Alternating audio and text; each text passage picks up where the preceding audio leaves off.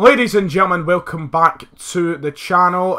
Today I would just like to once again give a shout out to the tickets that are on sale for the YouTube charity match that I'm taking part in August. The link is in the top line of the description. Do your best to get a ticket, be there August 19th. It'll be a good laugh. But today's video focusing on the Champions League qualifying round draw, an extra round for Celtic of course this year, which I will come on to talk about. But their team has been drawn and we are heading over to Armenia for our first qualifying round to take on FC Alashkert, something like that. We're heading over to play them anyway. They are the Armenian champions. They've actually won the Armenian Premier Division 3 years in a row. So the best team in Armenia, but at the end of the day, in a round like this, and especially it being a round earlier, it's a team we should be easily disposing of.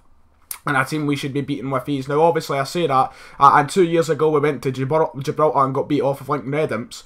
Let's try and forget about that. But, you know, we go through with ease in these rounds, and that's why it's going to be a more kind of short video. There's not much I could say. There's no really any profile to the team that I could talk about and talk about any of the players, because quite literally they are unknown. I've never heard of them. Saying that, they beat St Johnstone a couple of years ago in Europa League qualifiers. But they are nothing special. The furthest I've ever got is the second qualifying round for the Champions League in Europe. So, you know, magnitudes, miles apart. We should be going through quite easily to the next round. I don't imagine they'll pose too much of a threat. Who knows, when we go away from home in Europe, it can be difficult. But, you know, this is the worst possible draw we could have got out on this round, because it's the furthest distance travel. Armenia is quite far away. It's going to be a long journey for the team. A journey that's going to be made without a couple of key players. I don't imagine Bayata will be with us, Lustig, Tom Rogic, Christian Gamboa, not as much. Those players won't be with us straight away. So, you know, defensively we've got a little bit to do. We've still got to do some work in the transfer window and try and get players back to full fitness and such as well. So, you know, it's not going to be fully in the bag, but, you know, I don't imagine they'll present much of a challenge. I think we should be winning. But we're heading over to play Alashkert anyway, the Armenian champions. I said that 2 minutes ago that, you know, it's not fully in the bag, but basically is. But I don't want to speak too soon, because you know what happens sometimes. You make a right tit of yourself on this platform if you say the wrong things. I'm saying the right things. So we are playing around earlier, and to try and make this video go a little bit longer. I mean, it is quite shocking, isn't it? You know, the Champions League. The Champions League. And yeah, us, the Scottish champions, have to play 4 qualifying rounds. It was bad enough for 3, now 4. I'm hoping to Christ that Celtic give us 2 fucking free games on the season ticket. I'll tell you that for nothing, because we have to pay for an extra one. I imagine we'll get this the first one for free, but we'll have to fucking pay for the next round after that, which is quite annoying. But 4 rounds, absolute joke. And it's quite annoying that you look, and obviously there's a clear gulf of class.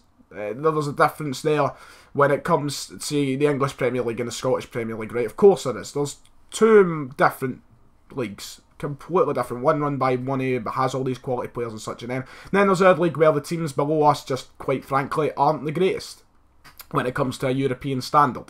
So, yeah, I can understand that we've got to play a qualifier, but the fact that England's 4th place team only has to play 1 qualifying round, and the 3rd place team goes directly through, well, we have to sit here and work our way through 4 rounds, just tiring our players for not only the Champions League, but for our domestic campaigns.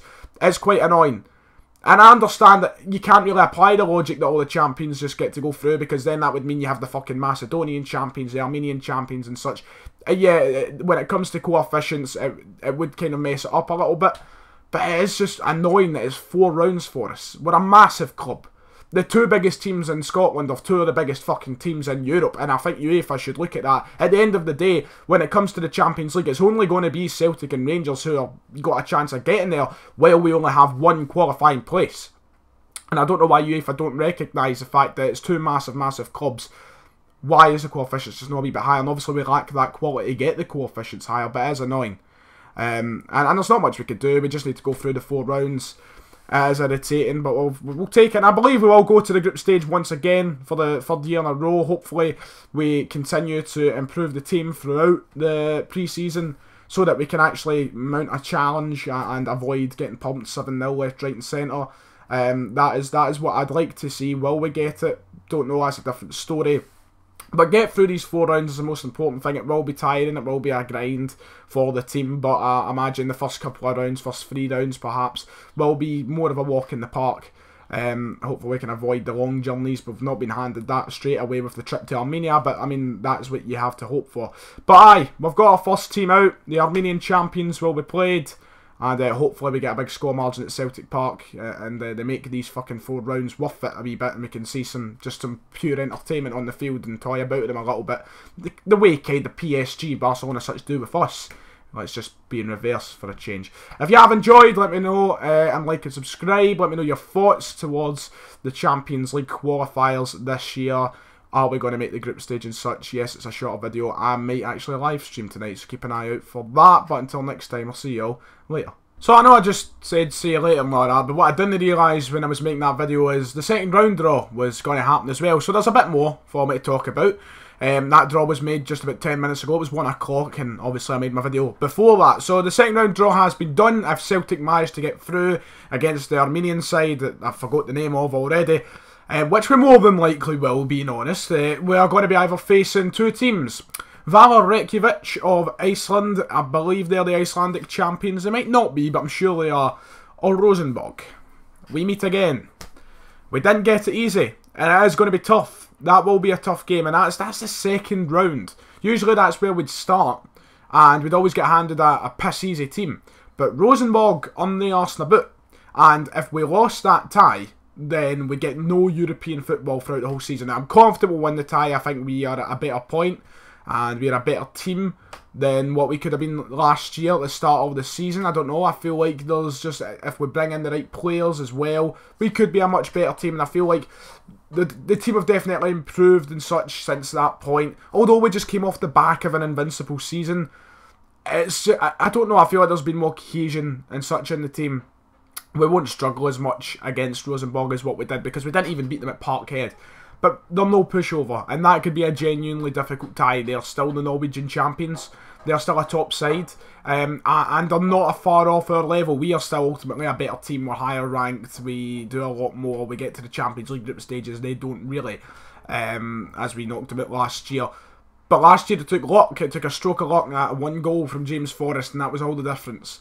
But this year I feel like we'll do it better. I think we'll be a little more convincing. And we showed that last year. We were very convincing the round after. We went and beat Astana 5-0.